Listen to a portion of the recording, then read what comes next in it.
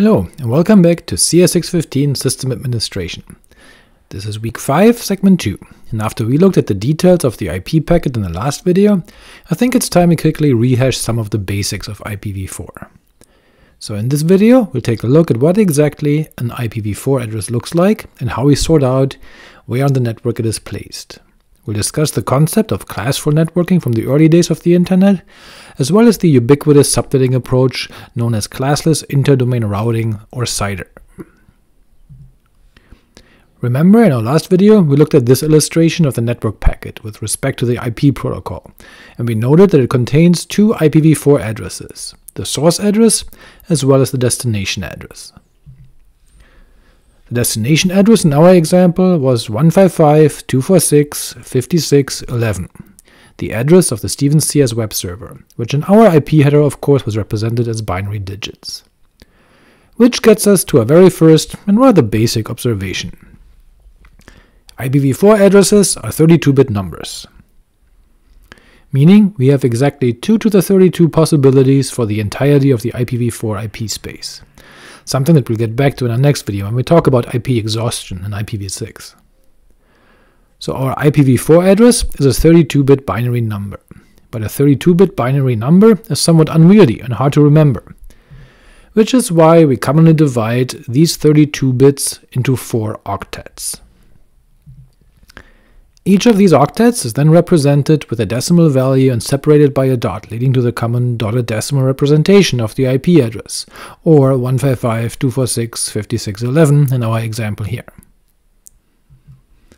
Although of course we can represent the octets in hex as well if we like. We've seen this being done in the TCP dump hex output, where the destination address did indeed show up as exactly 9bf638.0b.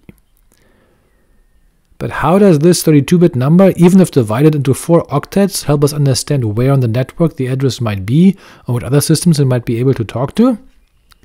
To understand that, we note that each IP address is divided into a network and a host component. Here we observe that the first 16 bits represent the network portion of the address, and the last 16 bits the host portion. But what does this mean, the network portion? Well, hosts in the same network can communicate with one another without the help of a router. We call this being within the same broadcast domain, and it's an example of the difference between layer 2, the network layer, and layer 3, the transport layer. A packet addressed to a host in the same layer 2 network can be delivered by a network switch.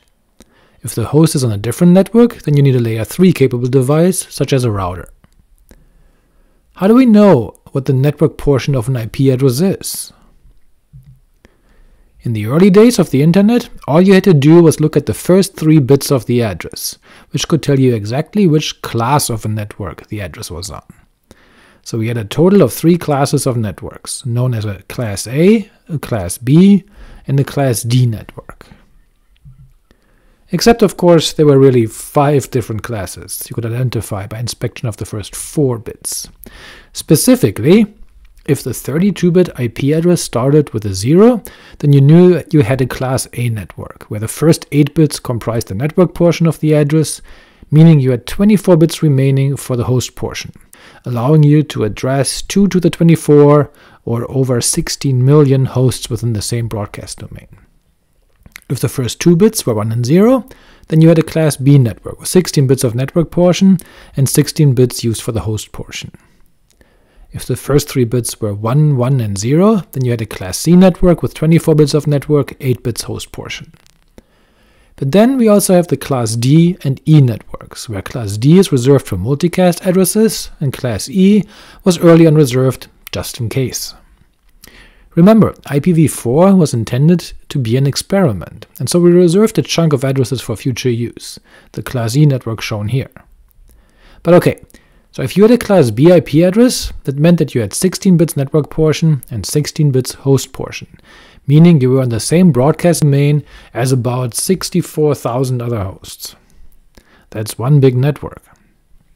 Chances are you didn't need such a large network and would have preferred to have a smaller network.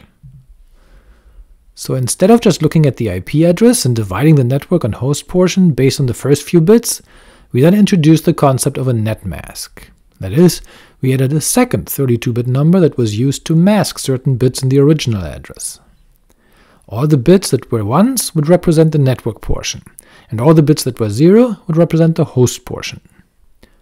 Now the advantage of this was that even if you had such a Class B network IP address as the one shown here, you can then divide that network further into smaller networks, subnets, by picking a different net mask. Here we show a 24-bit net mask, leaving 8 bits for the host portion, effectively taking the Class B network and creating a Class C subnet within this network. The 24 bits that are 1s here are then denoted in the network in so-called slash notation, as /24, although we can represent this net mask in decimal notation as well, yielding 255.255.255.0 in this case. You've probably seen this net mask before, as it's a fairly common one, since it creates a reasonably sized network while at the same time making it easy for humans to quickly identify where this network begins and ends, namely exactly at the quad-dotted boundary. But the net mask doesn't have to align with the decimal dot boundaries. After all, it's really just a sequence of bits, so if we wanted to create a smaller subnet, we could, for example, use a /26 network, 255.255.255.192 in decimal. Or, if we had a need for a larger network, we might use a 22-bit network. Fortunately for us, we don't need to perform this logic in our head. After all, computers are much better than humans when it comes to manipulating numbers, and especially binary numbers, so there are all sorts of convenient tools that can help you identify the right net mask. For example, we have the ipcalc utility, which you can install from your favorite package manager. If we pass it our IP address and the net mask in slash notation, using /16 in this example, then we get back output like this. It shows us the 16 bits of the network portion in the net mask being set to all 1s. But it also tells us that this was originally a Class B network address, based on inspection of the first 2 bits. With 16 bits left for the host portion, we now know how many hosts we can have on the subnet, almost 64K.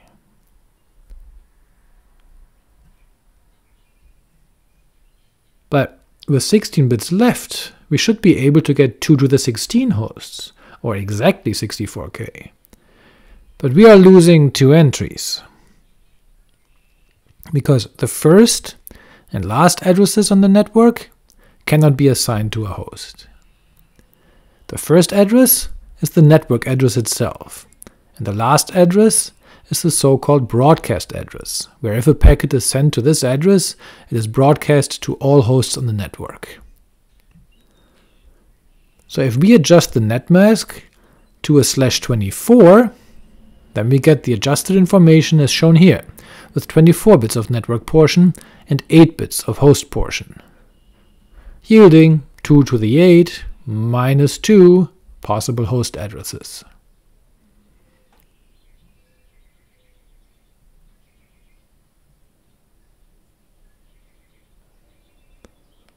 A /26 then looks like this. 26 bits for the network portion, 6 bits for the host portion. But ipcalc can do more for us. Suppose you want to take a network and create subnets of different sizes. Let's say you want to carve up an existing /24 into one subnet able to contain 24 hosts, one for 64 hosts, and one for 48 hosts. What would be the right net masks for that? Let's ask ipcalc. It shows us that for the first network, we'd use a /27, able to hold 30 hosts. For the second subnet, we need a /25.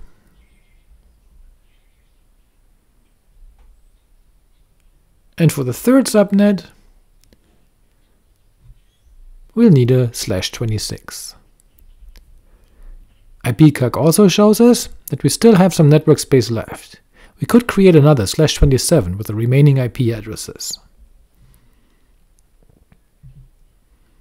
So what ipcalc showed us was that the calculations of the CIDR notation all follow the same logic. Let's assume you have an IP address abcd/n, 155.246.1156/27, let's say.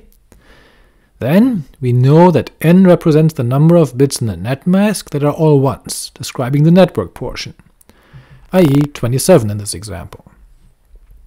The total IP address length is 32, so the remaining bits available for the host portion are 32 minus n, or 32 minus 27, i.e. 5 in our example. The total number of addresses available here is then 2 to the power of that number, or 2 to the 5 equals 32 in this example. But we know we can't use all of them, as we have to subtract 2, namely the first address of the network address itself, and the last address of the network, the broadcast address. Finally, the net mask, being just another 32-bit number, can also be represented as a decimal quad-dotted address. Alright, time for another break. In this video, we briefly mentioned the historical context of classful networking. This is not used any longer, but it's still useful to understand, as always. We then talked about the concept of dividing a network into smaller networks, i.e. subnets, through the use of a net mask, and we identified the different logical steps in this process. Now all this applies to IPv4, but what about IPv6? Well, we'll talk about that in our next video. You'll find out that things are quite different in the IPv6 world, but not all different. It'll be interesting though, so make sure to catch our next video. Thanks for watching. Cheers.